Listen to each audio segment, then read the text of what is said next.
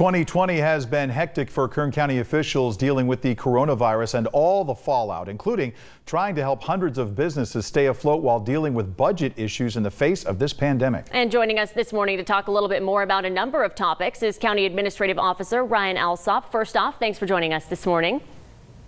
Yeah, good morning. Good morning. Ryan, let's begin with the budget. Some decisions made, including more funding for the fire department, just one of many. What was the biggest challenge for you heading into this budget cycle? Well, we're being impacted by some foundational problems that we've always had here in Kern. It's some really lack of year-over-year growth in our two major revenue sources, which are property tax revenue and sales tax revenue. And this year, those problems are compounded by the overall contraction in our economy due to COVID-19 and what we're seeing is a kind of a prolonged reduction in oil production, a downturn in all of the ancillary businesses that are involved with oil production here locally. The price of oil, a barrel of oil is down. All of those things have an impact on county revenues and just challenge our ability to pay for all the things that we need to pay for across all of our business areas. How is the coronavirus specifically impacting the budget? Which aspects are being impacted the greatest by the virus? I think the response that we've had overall as a state to the pandemic, shutting down the economy in a prolonged way, has an effect on, sales tax revenue that flows into the county. It's a key revenue source. That is a major challenge. We had to fill a $25 million hole this year.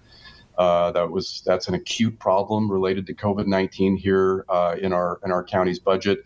We're really concerned about next fiscal year, so fiscal year 21-22.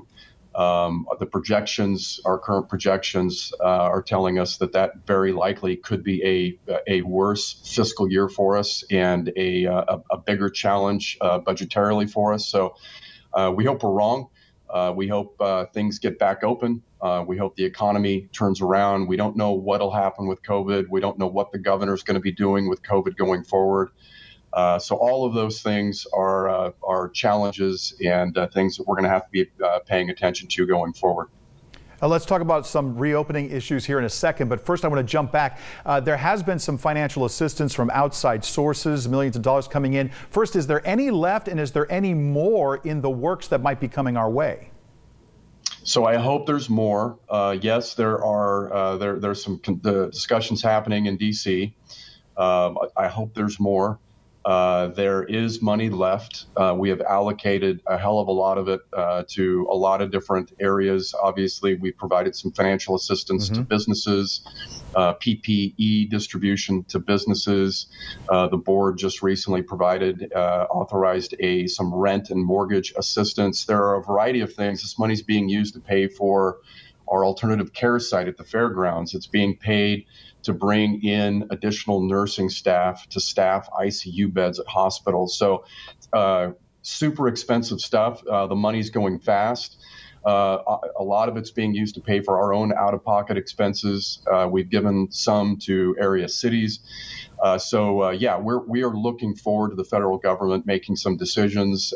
We certainly could use more of that money, at least an extension on the money that we have. It's set. We're supposed to spend all of that before the end of the calendar year.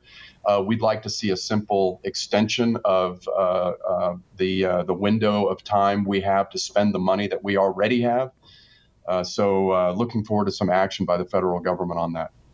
Previously, the Kern Public Health Department has said Kern County will not come off the watch list and reopen by itself, but rather California as a whole will do so. But now with San Diego and Orange counties coming off the watch list and starting to reopen, is that still the case for us locally, or is the county getting new guidance on that? So San Diego, the counties that are coming off the watch list are not reopening. That's a little bit confusing. What they can do is begin to potentially move open schools for in-classroom teaching. There's a waiver process for that, and counties that are off the watch list are able, and meeting metrics, are able to potentially be granted waivers to allow kids to go back to school. But the status of the current business closures in San Diego, Orange, and some of these other counties that are coming off the list has not changed. The governor has stated he wants to move everybody off at once off that list. We have to be off the list as it stands now for 14 days in a row across about 3 major metrics that the governor's watching and judging us on. We've got to be off for 14 days in a row before we can come off that list as it stands now. We're looking forward to the governor coming out maybe as soon as this week, maybe next week, making some changes to how they're monitoring counties. I know that there are some announcements being worked on, and so we're looking forward to hearing anything that allows Kern and provides Kern County greater local authority to determine our future, and we continue to convey that message to the state. Ryan, we have seen national polls and stuff saying Kern County is a hot spot for COVID, that the number of cases are preventing us from maybe coming off some of these metrics and watch lists. Is there something, and we see pictures from other areas, LA, giant mansion parties, people gathering with no masks. Is there some place or something we're missing with why our numbers seem to be keeping us in that area? Yeah, I think we need to continue to do a job. In fact, I think we need to do a better job. Individual responsibility is very important here. Folks need to be paying attention about how they interact with others. This is really being spread. I would say not interacting at a business locally. It's being spread through other gatherings, through families, etc. That's where we've seen that's been the catalyst for the spread here locally. So we continue to ask people to be vigilant.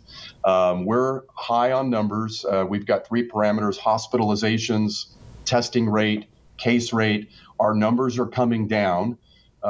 We are getting closer to where the state wants us to be. On hospitalization, percentage of hospitalizations, on that parameter, we're actually below and doing a very good job, well below where the state wants us to be.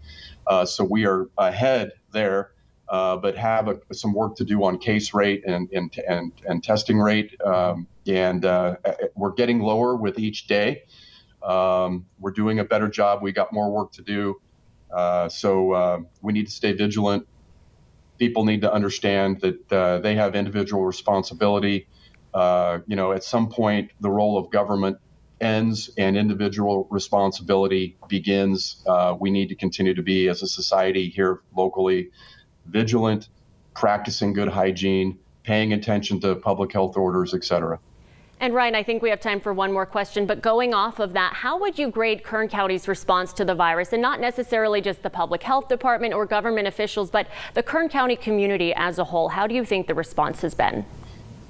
I think the response has been good. I think the virus is here. It's spreading. We're not going to stop it. We've said that all along. It's going to be here for months and months. It's going to be in our country and in our state for months and months. The call to action is to help us prevent the overwhelming of our medical system and our hospitals. We're doing a good job on that.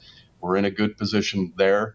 But there is no playbook on this. We've never been through this before. This will be the professional challenge of my lifetime as a county executive, as a local government executive.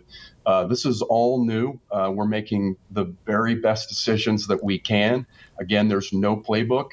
And that's the situation we're in, where we are being overwhelmed with a very, very tough challenge. This virus is very, very tough. But I think we're doing a very good job, both as a government and as a county. Our citizens, our residents are doing a good job.